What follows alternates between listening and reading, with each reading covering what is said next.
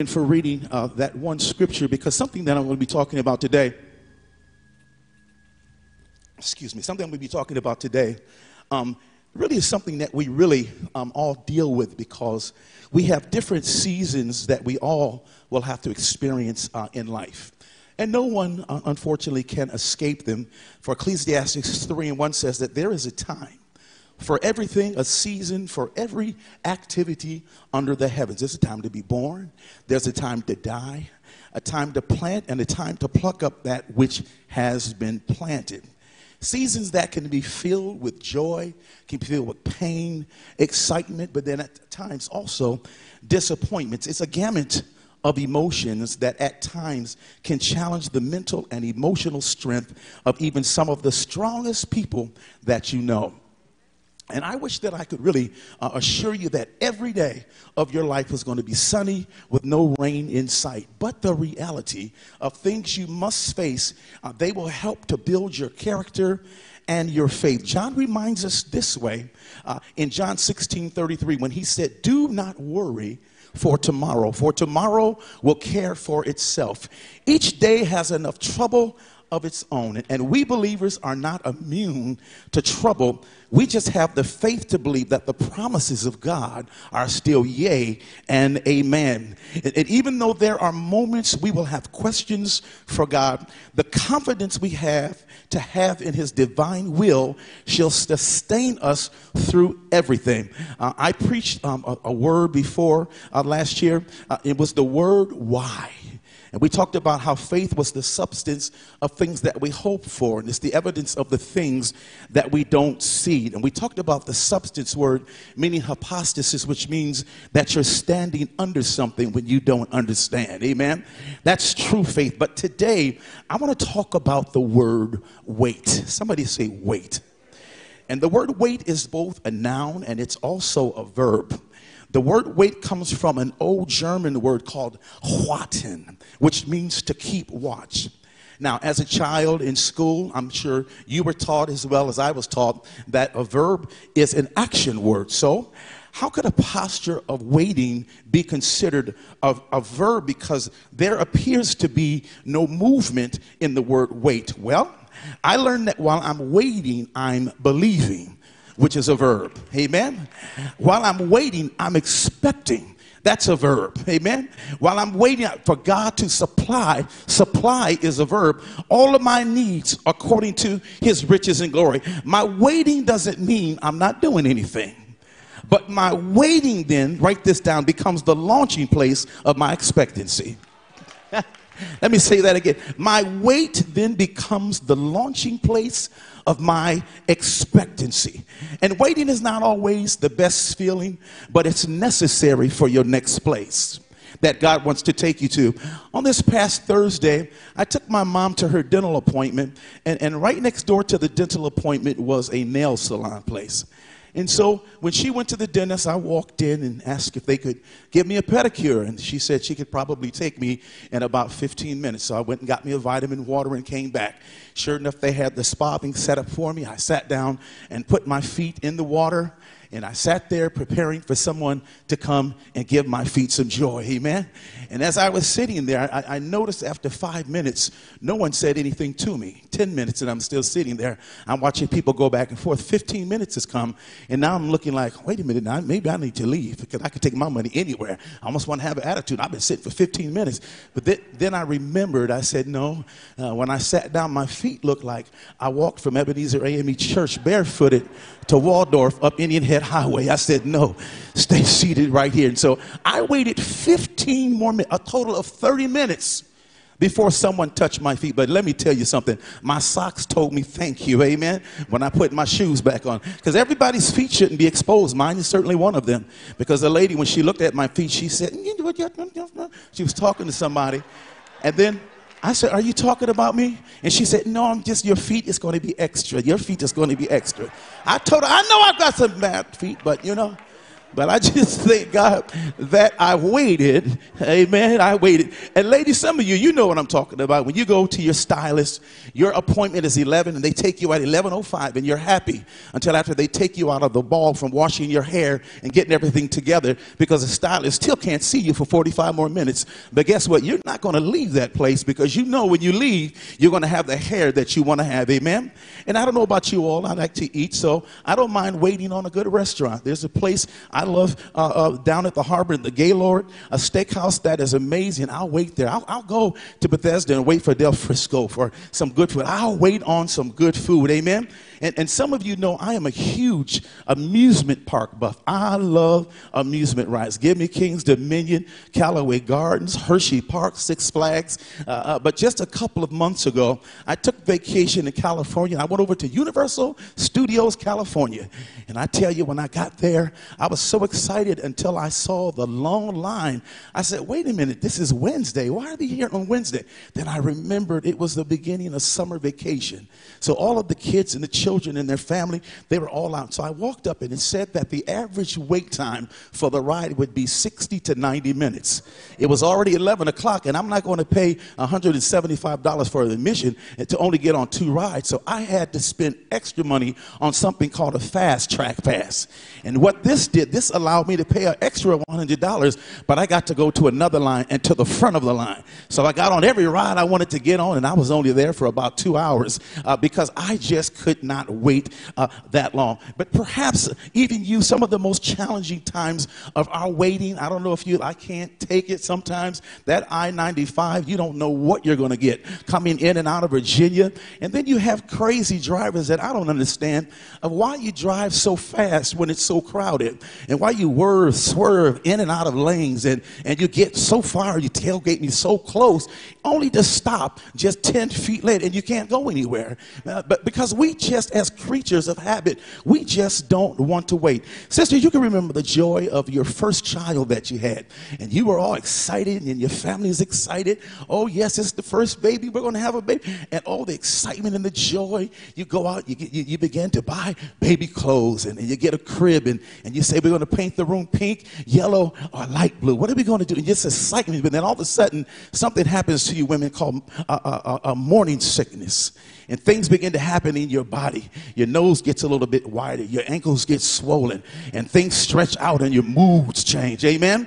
But you've got to wait through that period until that child comes to understand why you had to wait. Now, I personally get really agitated at the cat and mouse game that we have to play with the airlines industry.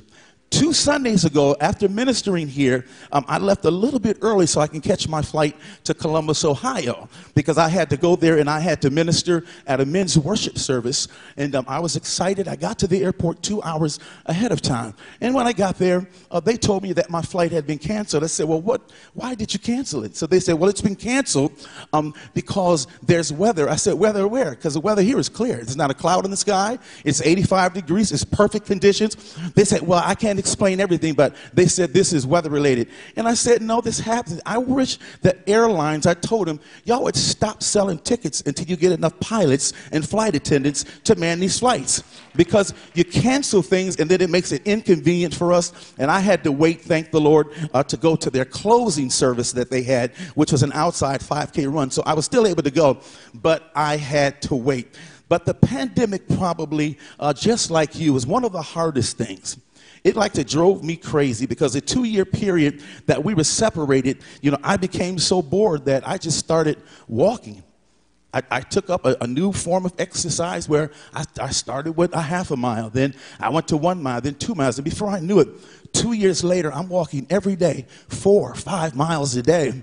And it was something that I had to understand. In a time of waiting, we've got to understand that God is still going to be in the midst of what we're going through. And so as I begin to get the habit now of not just exercising, but also dieting and changing my meal plan, plans. And instead of going to Kentucky Fried Chicken twice a week, I just went once a month, because how many of you all know I'm not going to stop eating fried chicken. I don't care what you say. I don't care if you judge me. Say what you want to say. I like baked chicken. Amen. I know it's healthier for us. Dr. Ross, thank you so much. But I understand that I'm not going to, especially around the holiday season, because I am an adamant shrimp and lobster mac and cheese.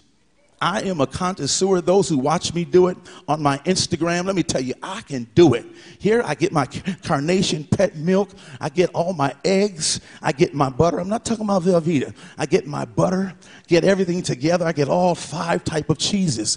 Then I go to the seafood store and I get my lobster tails fresh. And I get all of my shrimp fresh. I devein them. I saute them. I prepare them first. And then I put all the ingredients together. And it looks so good. It looks so delicious, but I can't eat it in that form because the oven has to be on 350 and it has to go through the fire process for an hour in order for it to be ready. Amen. And so I understand that a lot of times we don't want to have to wait on things, but how many of you all know that waiting is something good? Because waiting teaches you the strength that you even have, the faith that you even have in yourself. But perhaps one of the hardest things, the most exhausting things that I think we are all tired of is waiting to bring this orange mooncalf scatterbrain, for causing one of the darkest moments in the history of our country through the insurrection. We've watched this committee for almost 2 years present evidence after evidence, countless testimonies of wrongdoing, and yet this fascist nemesis continues to deceive and lie, which activates his blind base to believe what is really the big lie, him. He was somebody who was not qualified to run this country because of lack of integrity. Even today, as the Mar-a-Lago unfolds in the media, based on who you listen to, CNN or Fox, is how you'll form your opinion. And the criminal way by which documents were destroyed in the White House and other classified documents removed and taken to his private residence, only for the FBI to have to intervene, shows the threat to our national security of this country and how deceitful this person really is. And when you read the book of Amos, I almost feel like what we're viewing today, because there's such an unlevel playing field in this country. And it seems like the rich just keep getting richer, and those who are struggling, we have to keep on working and keep on working and keep on working. And the book of Amos holds God's people accountable for their ill treatment of others. It repeatedly points out the failure of the people to fully embrace God's idea of justice. And here Amos is being used by God to cry out against those wealthy and corrupt individuals who didn't handle God's people correctly. And God's word through Amos was directed against the privileged people of Israel who had no love for their neighbors, who took advantage of others and only looked out for their own concerns. They were selling off needy people for goods and taking advantage of the helpless, oppressing the poor. Amos said that they were drunk on their own economic success. And sometimes, y'all, I just want to slap this smirky grin off of these people's face when they keep hearing wrong things said and they keep coming to the rescue of lies, coming to the rescue of wrong. I just want to slap the taste out of their mouth, because we live in a time where we have already been oppressed as a people. When you all brought us here from Africa, we didn't ask to come here. You brought us, oppressed us, and then you kept us down for so long. And now that we want to get up, now you're looking at us and wish that we could go back to the slavery time, because I believe that's what they would love, to start a civil war. They would love to see us all kill each other, and the people who are the privileged would still be behind the gates of strength, the gates of safety. But the devil is a lie. I ain't going back to slavery. I don't have that mentality. I'm not going back to what y'all think I should. You will not oppress me. And Amos rebuked them because he saw in that lifestyle that Israel forgot about God. Therefore, Amos would be the messenger from God for 9 chapters to cry out against the wickedness of Jeroboam the king, who the Bible says was a great warrior, and he brought in a lot of money. But in the eyes of the prophet, he was one of the worst kings ever. He would allow idol worship from Canaan, which led to the injustice and neglect for the poor. So there in chapters 1 and 2 of Amos are a series of messages to the nation and Israel. In chapters 3 through 6 are a collection of poems that expresses Amos's message to the people of Israel and its leaders. Chapters 7 through 9 contains a series of visions that Amos experienced that depict God's coming judgment on Israel. For be not deceived, God is not mocked. Whatever a man soweth, the Bible says, that shall he also what? He's going to reap. So here we are in chapters 9. We find God's judgment and his punishment for those who practice hatred and lawlessness. And then in the final verses of chapter 9, after all of the punishments and the curses, we see a shift. God makes a decree, hallelujah, to the faithful, to the ones who had been waiting for righteousness and justice. The Bible says the wait is now over because God makes a decree in verse 13 through verse 15. Now, Reverend Milligan, I ask you to just read the one part because I asked them downstairs to put this on the screen. I found this paraphrasing of chapter 9, verses 13, 14, and 15, and I prayed that it blesses you. This is what it said. It won't be long from now. Listen, Ebenezer, in this next season, for those who've been faithful, things are going to happen so fast, your head will spin. One thing fast on the heels of the other. You won't be able to keep up. Everything will be happening all at once. And everywhere you look, blessings. Blessings like wine pouring off of the mountains and off of the hills. I will make right again, he says, for my people Israel. They'll rebuild their ruined cities. They'll plant vineyards and drink good wine. They'll work their gardens and eat fresh vegetables. God, your God, said so. I'm going to say it again. He said it won't be long from now. For things are going to happen so fast, your head will spin. One thing fast on the heels of the other. You won't be able to keep up. Everything will be happening all at once. And everywhere you look, blessings. Blessings, blessings like wine pouring off the mountains and the hills. For I will make right again for my people Israel. They'll rebuild their ruined cities. They'll plant vineyards and drink good wine. They'll work their gardens and eat fresh vegetables. God, your God, said so. He said it won't be long from now. Ebenezer, I decree it won't be long from now. I decree that things are going to happen so fast, your head will spin. If you believe that, give God some praise. Right? I believe your head is going to spin in this next season. One thing fast on the heels of the other. You won't be able to keep up. Everything will be happening all at once. Look at somebody, say everything will start happening all at once. It's what happened for Minister Ricky Dillard in this season. He came out with a new record and the Lord blessed him and he got #1 songs, and then he won 4 Stellar Awards, and then he got the James Cleveland Award, and now he's going to be announcing about a movie that he's getting ready to do. And things, it's just getting ready to happen. I want to know, is there anybody in here that believes because of your faithfulness, your head is getting ready to spin? Things are going to start happening. It's going to happen all at once. The Bible said blessings upon blessings. Every place that you look, blessing. I dare you to look around, point to heaven, say, I'm getting a blessing this way. There is a blessing that way.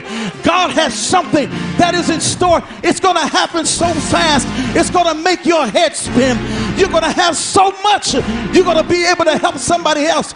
You're going to need to give some away because God is a God who is getting ready to get in the pouring position. And he said he's going to open the windows of heaven and shower you down a blessing that you don't have room enough to receive. Can somebody give God praise? Because you won't have room enough to receive in this season. Come on, because you've been faithful. God is getting ready to restore some things. Because you waited and didn't take things into your own hands, God is going to bring you into a time of abundance. So wait on the Lord. Be of good courage, and he shall strengthen your heart. Wait, I say, on the Lord. For the race is not given to the swift, nor the battle to the strong, but to the one that will endure until the end. Because they that wait upon the Lord shall renew their strength. They shall mount up on wings as eagles.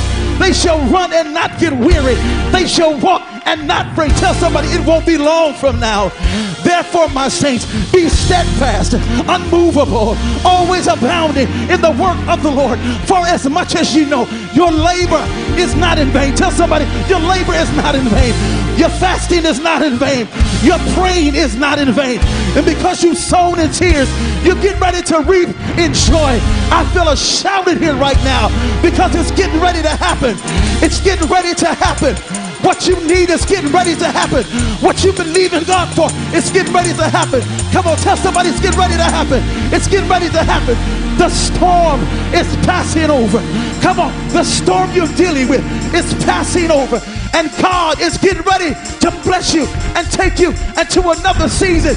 Come on, somebody praise God right here. Come on. Come on, give God praise right here, because it's getting ready to happen. Come on. God's getting ready to do the work. He's getting ready to open the doors. You just got to wait on it. You just got to believe it. You just have to trust him in everything. I wonder, is there a praise in this room? Because it won't be long from now. It won't be long from now. Come on, it won't be long from now. Praise him because it won't be long from now. Praise him because you got through it. Praise him because God brought you through it. Give him praise because God did the work for you. Hallelujah, Jesus, we praise you. Hallelujah, hallelujah. Come on, clap your hands, somebody, and give God some praise, because it's getting ready to happen. God is doing it. Come on, God is doing the work. Praise him while he's doing the work. Give him the thanks while he's doing the work.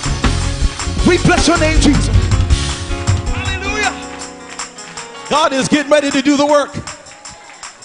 You know the storm is passing over. The storm is passing over. The storm is passing over. Say this. It won't be long from now. Hallelujah. It's not going to be long. I know it seemed like it's lasted forever. And there's one thing that happened that I asked God in the art of learning how to wait, Ebenezer. And he took me to the book where Noah was instructed to build an ark.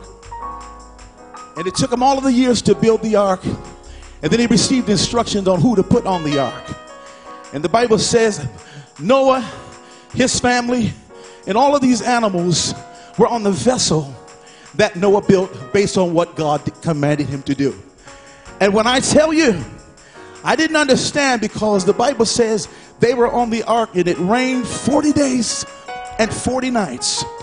This is for somebody that has been really waiting, and you've been waiting, and you've been waiting, and it seems like things aren't coming to pass. It seems like things are stalled on your behalf. I said, God, if they were on there for 40 days and for 40 nights, why couldn't they just go ahead and get off? And he said, Byron, keep reading.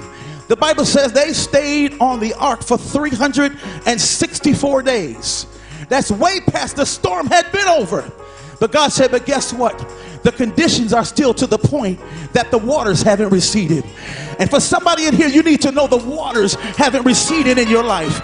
That's why you can't get out just now. Hold on and wait. Yes, the storm is over. But if you get off the boat now, you might die. If you get off the boat right now, you might do something that you don't need to do. Tell somebody that's why you need to wait on the Lord. And be of good courage. And he will strengthen your heart. He will give you everything that you need.